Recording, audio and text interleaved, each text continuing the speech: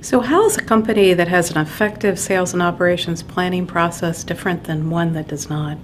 Well, really three things. One, they're very clear on the goal, and they can answer the question of, if they do it well, what does good look like? And that may sound easy, but it isn't. So traditionally, people have matched demand with supply, but companies that are at a higher level of sales and operations planning are asking themselves the question of, how do I achieve the greatest value in margin, in new product launch, and balancing efficiency with effectiveness? So first thing, clear on the goal. Second thing, clear on how to make a decision.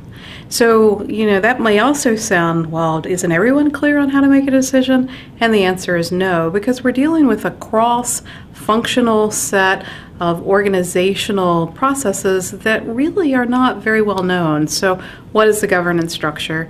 And the best sales and operations planning teams report to a profit center, and they are staffed so that they can have the right data to make a decision. So secondly, be clear on governance. So we've got the goal and we've got the governance, and then we need to be clear on the metrics. And there are usually 5 metrics that make a difference. 1 on forecast accuracy, 1 on customer service, 1 on cash flow or inventory, 1 on profitability or margin, and 1 on revenue.